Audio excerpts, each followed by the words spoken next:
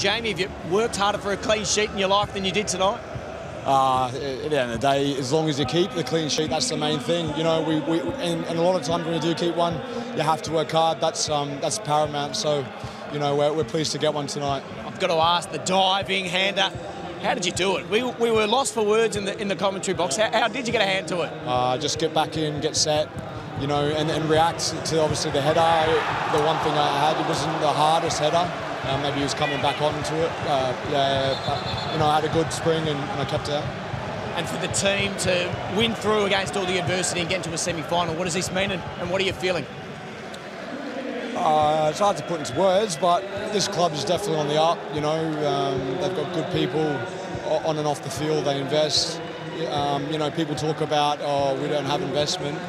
It's not really about investment all the time. It's about being professional. You see that with Central Coast. So, you know, I've enjoyed coming down here this season. I think for me it was, you know, at my age, I want to make the most of what is out there, and I think it was probably my favourite year of football so far. Victory up next. What challenge are they going to offer? They're a very high-quality team, we know. We're going to have to be disciplined. We're going to have to work hard, and we're going to have to produce a moment of brilliance, and they've been on an incredible run. So we're going to have to go and match them, go toe-to-toe, and we've had a few games this season where we have, so we've got to rise again. Jamie, thanks for your time. Well done tonight. Thanks, guys. Thank you. Cheers.